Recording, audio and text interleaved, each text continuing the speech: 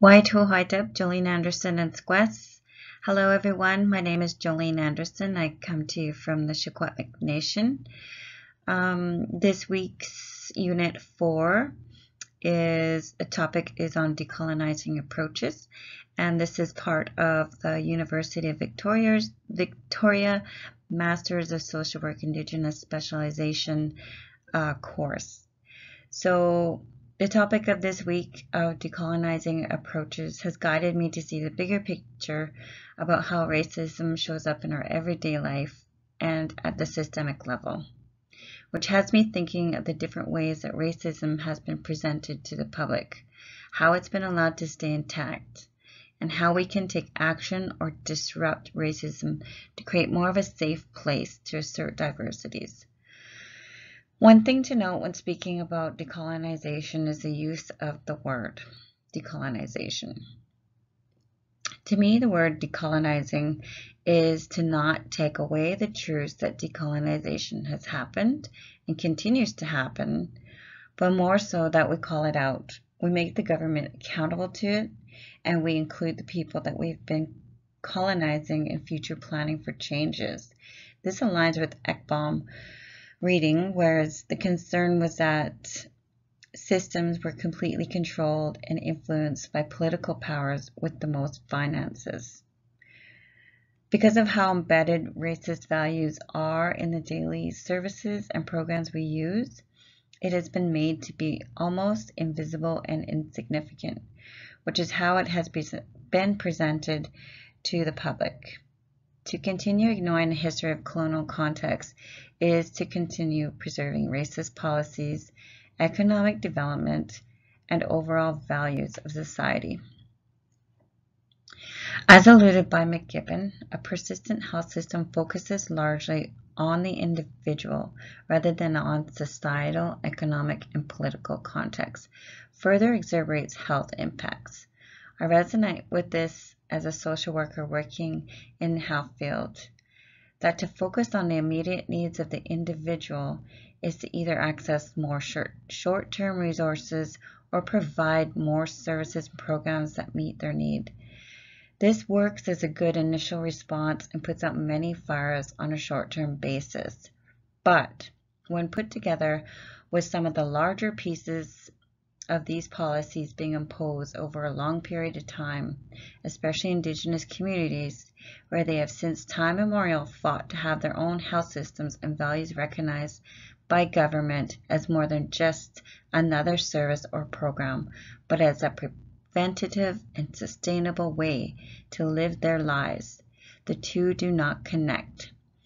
Focusing on individuals segregates, isolates, and conceals the issue rather than recognizing it as a systemic issue. When it is a shared issue, it is respected at a systemic level. But systemic issues cannot be transformed if they are hidden from society. I loved hearing this being reiterated in this week's reading by D'Angelo, where she stated, if we cannot trace the past into the present, we cannot explain current conditions in ways that are transformative rather than victim blaming.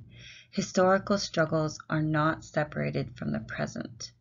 True reconciliation for Indigenous people cannot be changed in the same government system that has been the cause of damages done. The current federal and provincial government system has been able to create and uphold an attitude and belief system based on devastating values that Indigenous people are superior to non-Indigenous people. They perpetuate these same values across educational, health, and child welfare systems, and these values are then built into the social fabric of knowing and being. These values have been so ingrained into the systems that the process to assimilate is barely recognizable.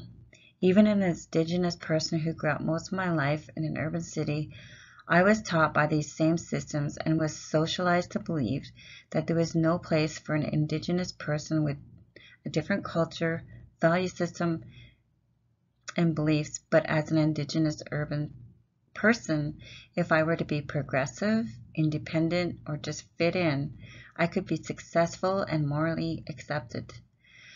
Knowing what I know now about the conflict in values and values to impose racist policies. Sorry, I'm going to start that over.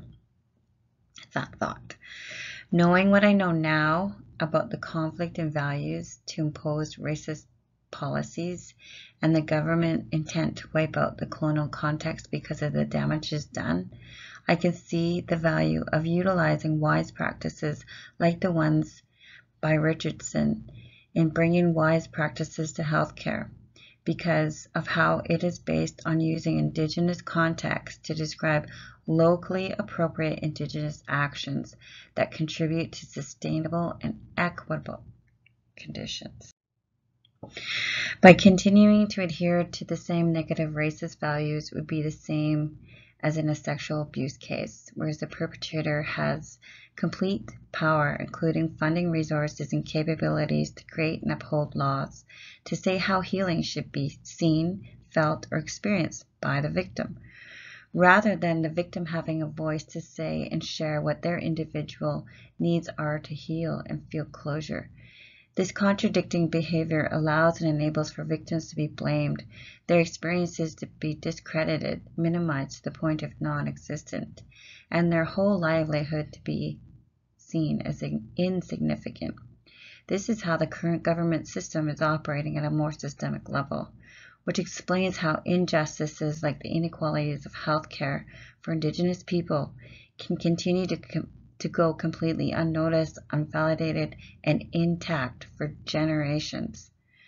The perpetrator in this case is the Canadian government, who has been set up with the power and authority to create the laws, policies, and public values.